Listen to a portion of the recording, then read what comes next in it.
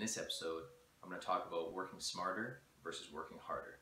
Now, again, it's Alex Muir, helping millennial professionals reach peak mental and physical performance. And again, in this video, I'm going to be discussing my top 3 tips to help you work smarter and not harder.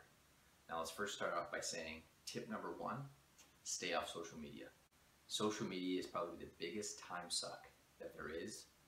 As soon as you have the apps on your phone or you're on the internet, they are such a huge distraction.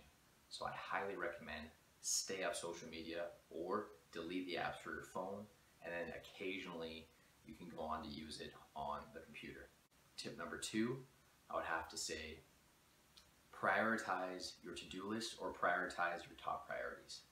Having a priority list or a top to bottom list of what's the most important to least important is essential to helping you stay on track towards your goals throughout the day and throughout the week, month, and year. If you're doing everything, you're not going to get to where you want to go. You need to pick the most essential tasks, focus on those, and then you can move on to the next tasks. And then tip number 3, focus on one single thing at a time. I've learned from this, I have a tendency to multitask, sometimes on 2 to 3 things at once. And every time I do that, I never get to where I want to go. So focus on that one singular thing that's going to push you ahead to where you want to go.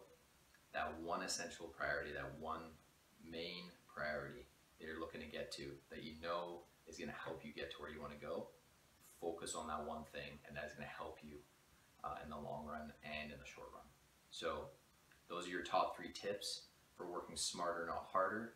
Again, this is Alex Muir, helping millennial professionals reach peak mental and physical performance. Hope you guys all enjoy this video. I'm going to have my show notes at the bottom of this video, links to my social media if you want to follow. And then again, I post blog posts every Wednesday and Friday, and my podcast every Monday.